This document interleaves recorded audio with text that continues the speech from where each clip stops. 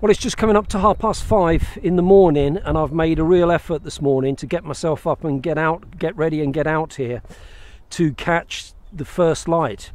For a few reasons, really. The first reason is to catch enough of the flooding tide.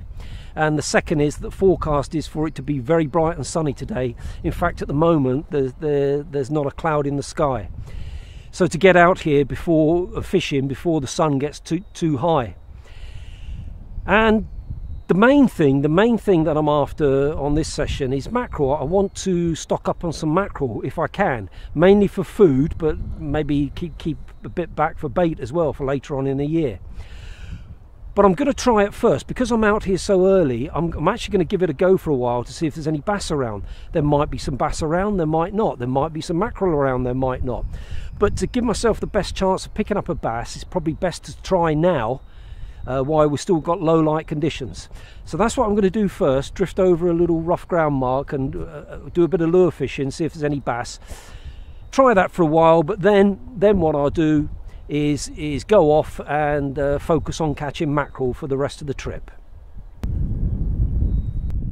Alright, for the bass I've got a few lures with me, soft plastics. I'm going to start with this one. This is a Fish Black Minnow, 120, 12 gram. And the idea is that I'm just going to cast it out and then let it sink right down into the rough ground, down into the rocks, down into the kelp, hence the fishing weedless, and then work it back to the kayak. I'm either going to work it back with twitches, give it some twitches, or just a retrieve, or a mixture of both.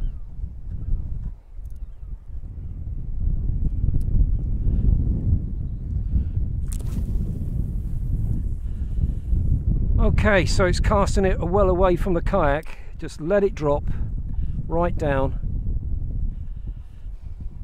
and then work it back.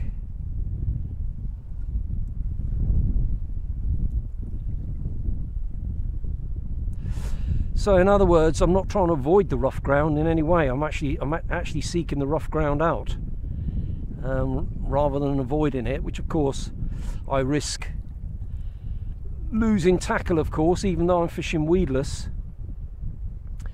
But yeah, it's get down into that rough ground and up through the rough ground up to the surface.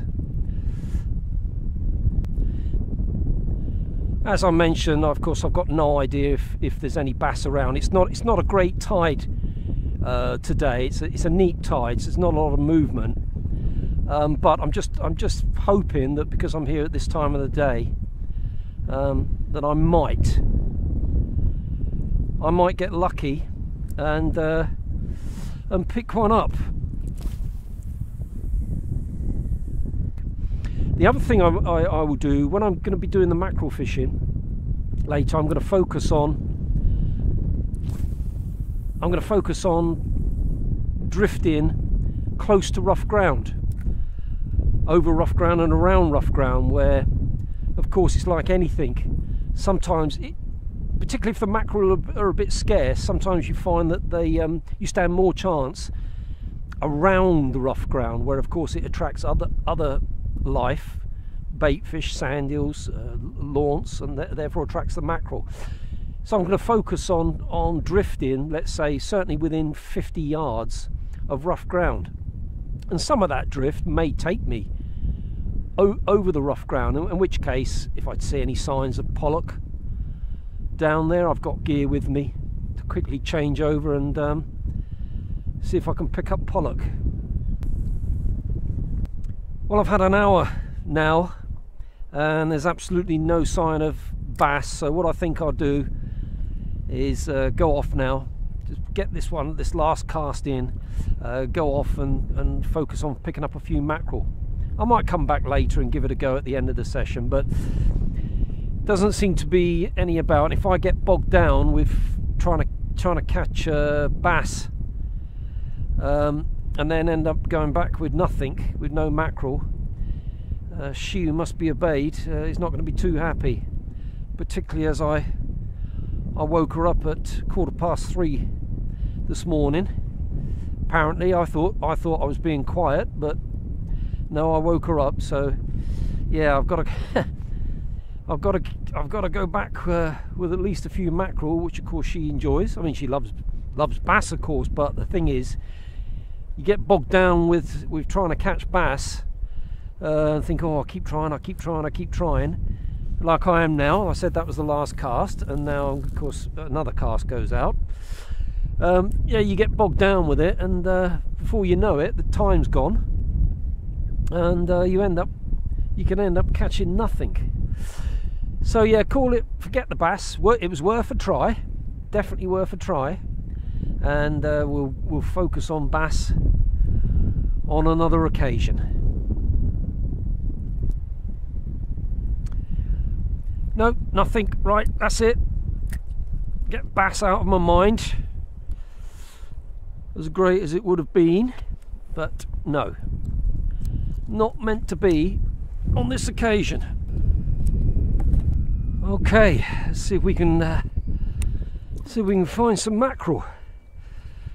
Doesn't look very busy on the fish finder at the moment, but never mind. Hopefully a few will pass by, and as I said, I'm going to focus on keeping fairly close to rough ground rather than drifting miles in no man's land, and just hope a few pass through. Oh, there we go. Ah, no, this is not mackerel. This is sand eels by the feel of it.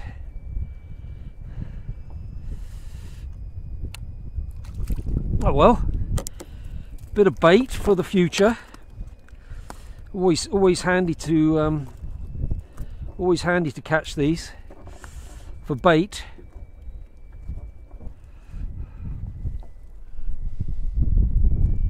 Yeah, make a great bait. Use these for all sorts of species.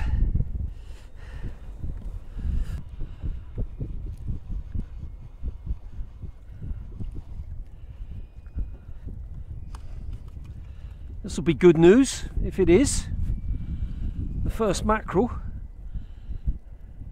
and it is brilliant. Ah, yeah, interesting. That's on the jig. In you come. Fantastic. Always pleasing to get mackerel.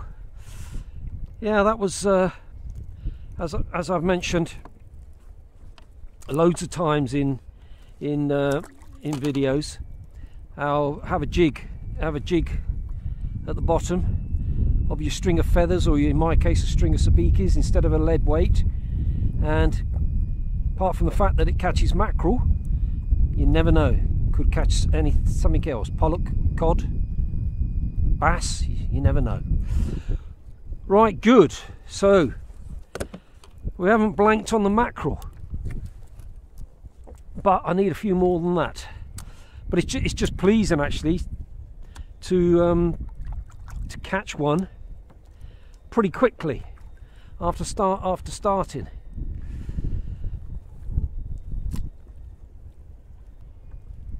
I'm not actually seeing much sign of fish on the finder. I'm seeing some signs of something down the bottom, but I think that could be.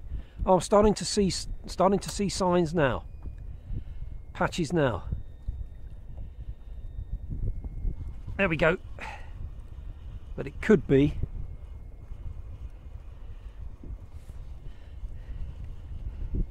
Oh no, lost that one.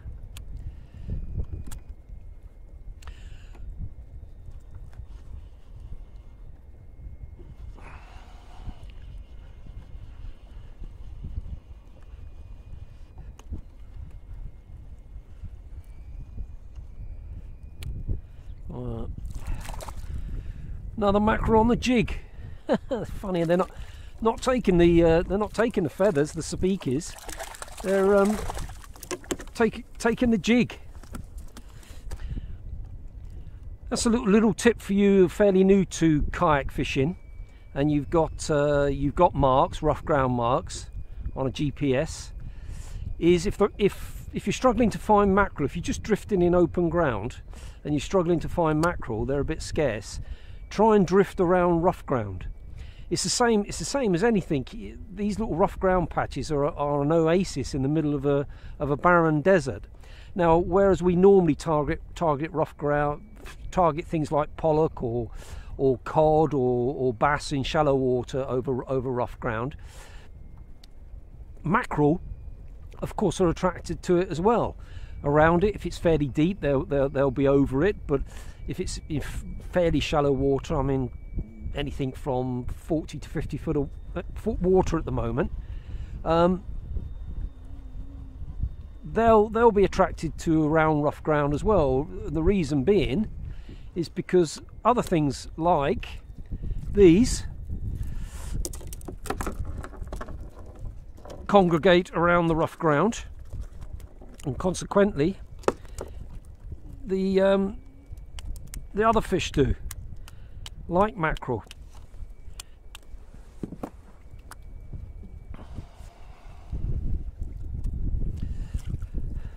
So at the moment I'm only about,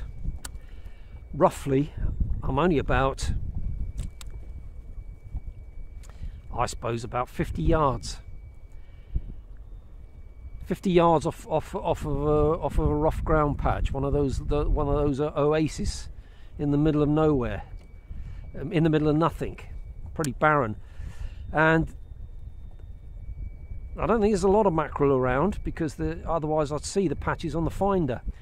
So yeah, I think that's what I'm going to do. Stick around the rough ground, and hopefully that's where I will pick up a few mackerel.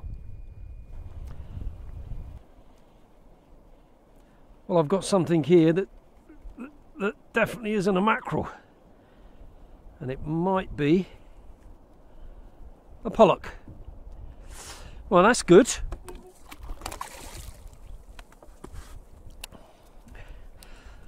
I changed the sabikis. I'm still fishing sabikis, but I changed them to slightly bigger ones because I kept catching the lance, which is great. I've got a few. They're great when you want them for bait, but I didn't want to just keep catching lance. So I've put slightly bigger sabikis on. These are on size 2 hooks, where the other ones I had were on size 6 hooks.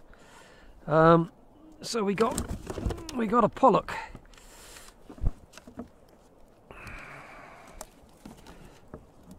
And that's because the reason for that is, as I said before, what I'm focusing on today is fishing by close to rough ground, and I was just going along the edge of the rough ground, and I can see the pollock down there, and got one on the sabikis. So that's great.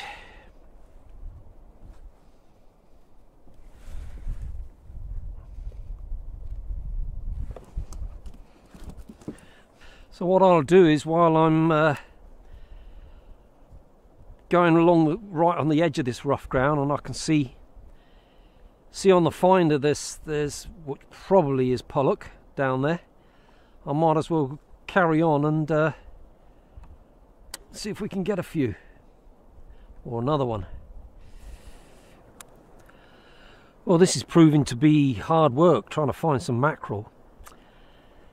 Yeah, it's certainly not alive with mackerel, that's for sure.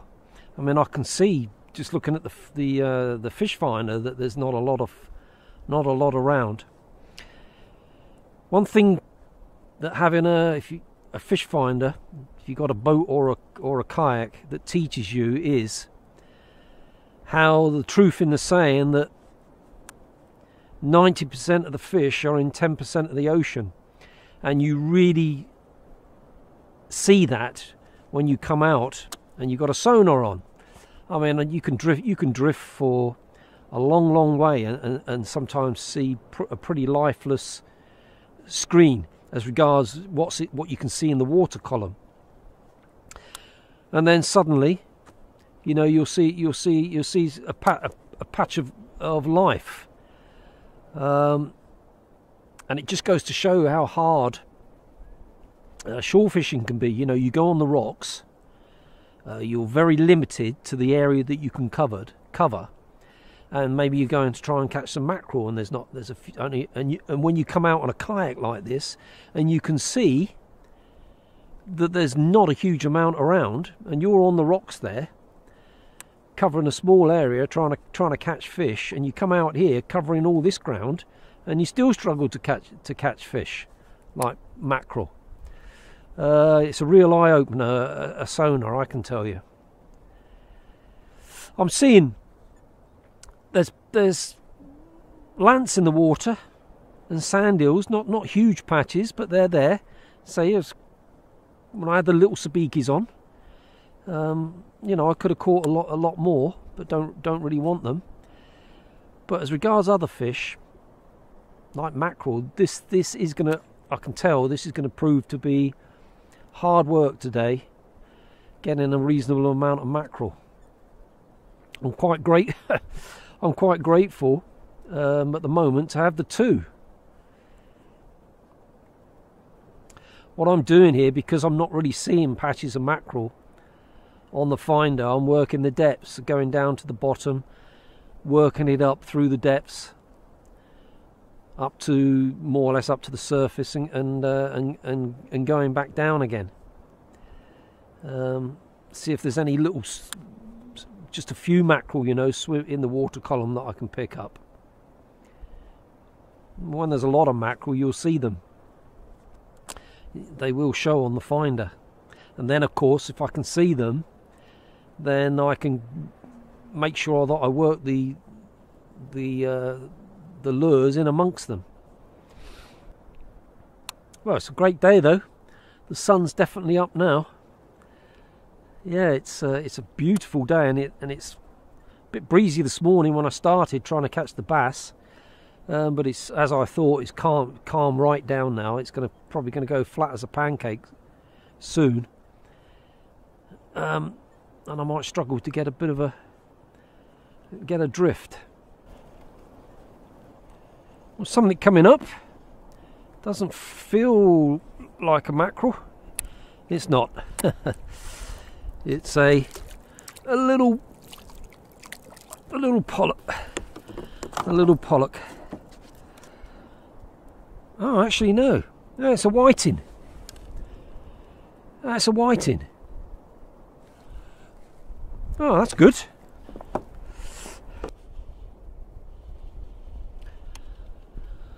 Well, at last, another mackerel. Been hard work. So I'm very, very grateful for this mackerel.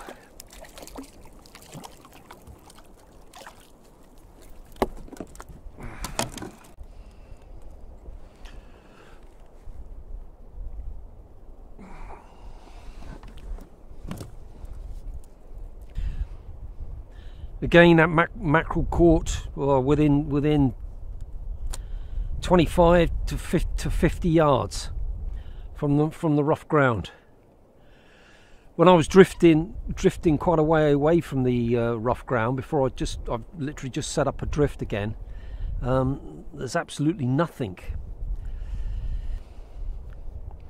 Yeah, so I think there's one or two mackerel around, but they're certainly not here. Well, not this particular area in numbers.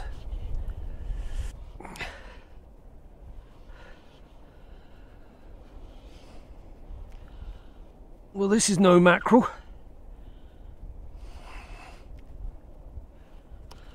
Might be another pollock. Whee! Yeah, might be another pollock.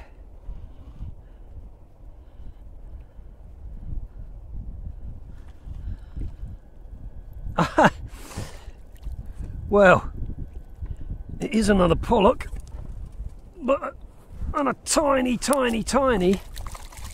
mackerel.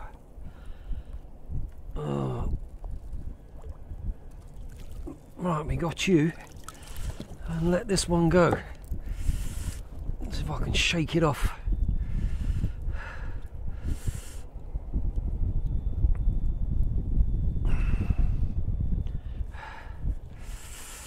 There we go. Go on, off you go.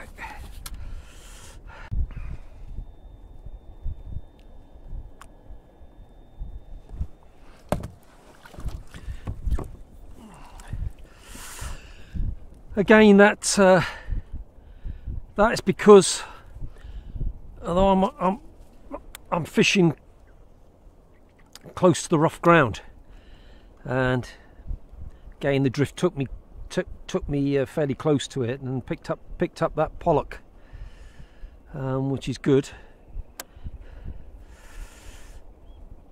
It's good because there's just not a lot of mackerel around, so it's handy at least to get a mix of fish if I know I'm not going to be able to catch a good amount of mackerel.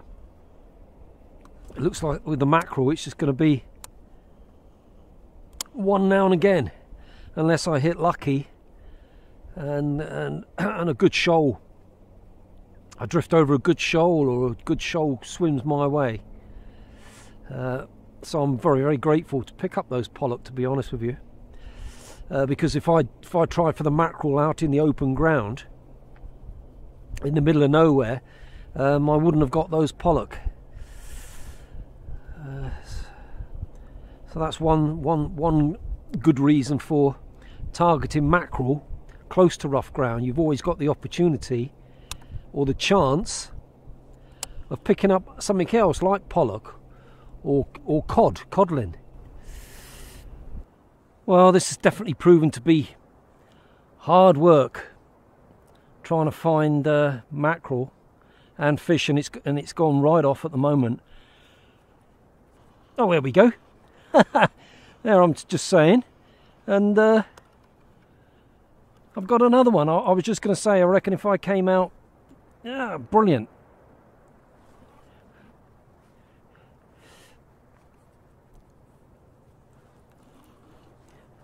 Actually, this is on the jig. This is a decent. Oh no.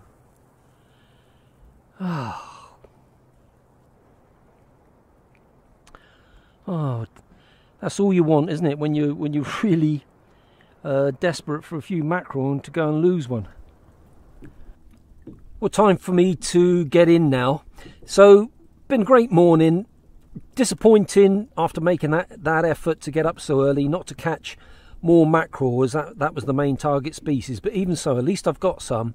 Definitely wasn't a load of mackerel around here today, and I think if I stayed and fished for another couple of hours, I wouldn't get much more, because it's gone completely dead now. So I think I saw the best of the day, the first few hours from dawn. Pleasing to get those couple of pollock as I was fishing near the rough ground. That's great, and a whiting. So at least we got something to eat, and I'll have a couple of those mackerel. The wife and I will have one each tonight as a first course, and that's going to be a real treat. So once again, I hope you found that useful, and many thanks for watching.